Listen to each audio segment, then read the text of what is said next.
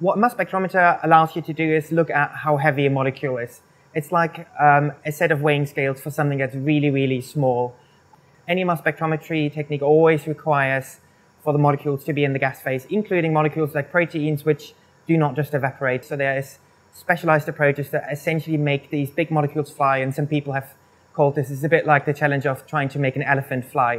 My name is Holger Kramer. I'm the head of the Mass Spectrometry facility at the MRC LMB. We do protein analysis, proteomics, and protein modification, so a whole range of different molecules we can look at. So I'm Thomas Morgan, and I'm a research scientist here within the Mass Spectrometry facility. Structural proteomics is when we are trying to use mass spectrometry to better understand the shape and, more importantly, the interactions of proteins, using various reagents to try and fix the protein in one place, and then we analyze that protein, and we do that by basically trying to then break it down and then putting it back together again like a jigsaw puzzle. So we've got currently 3 members in the facility. Farida is working on protein identification, label-free quantitative proteomics, and also some protein modification projects. Sue specializes on isobaric labeling proteomics, an approach called TMT tag-based proteomics. And Tomos, he specializes on structural proteomics, working on cross-linking mass spectrometry and hydrogen deuterium exchange mass spectrometry. TMT stands for tandem mass tag. It labels the protein from each condition with a tag. In the mass spec, it will be fragmented to give reporter ions.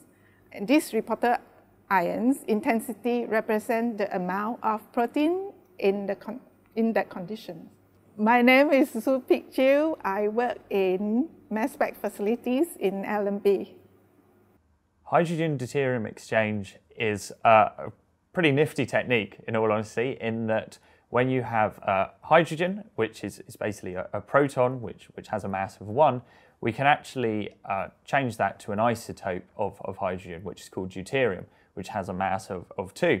Hydrogen deuterium exchange occurs where a protein is either more easily accessible to a solvent, or more importantly, where there's a high amount of internal energy, which normally means it's a part of the protein that moves a lot. In terms of new technologies in mass spectrometry, one particular technique is called ion mobility separation, or IMS, and that allows you to separate molecules in the gas phase independent of their mass. This technology allows you to separate proteins depending on their shape, their conformation, and this is something that has developed in quite a big way, and I think this is still has got a way to go.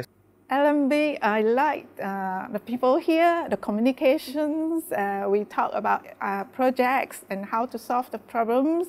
When people email me, tell me the data looks good, I feel very good. We have so many different instruments, but the real challenge is finding interesting molecules to use on those instruments. And that's what the LMB has in spades. We've really got no end to the amount of things that we can analyse, and that's incredibly lucky to have. Oh, what's the best thing? I think the best thing really that I've experienced is working with very enthusiastic researchers. People are enthusiastic of the work they do, who tend to be very bright and who really want to push the boundaries of science. And I think it's very rewarding.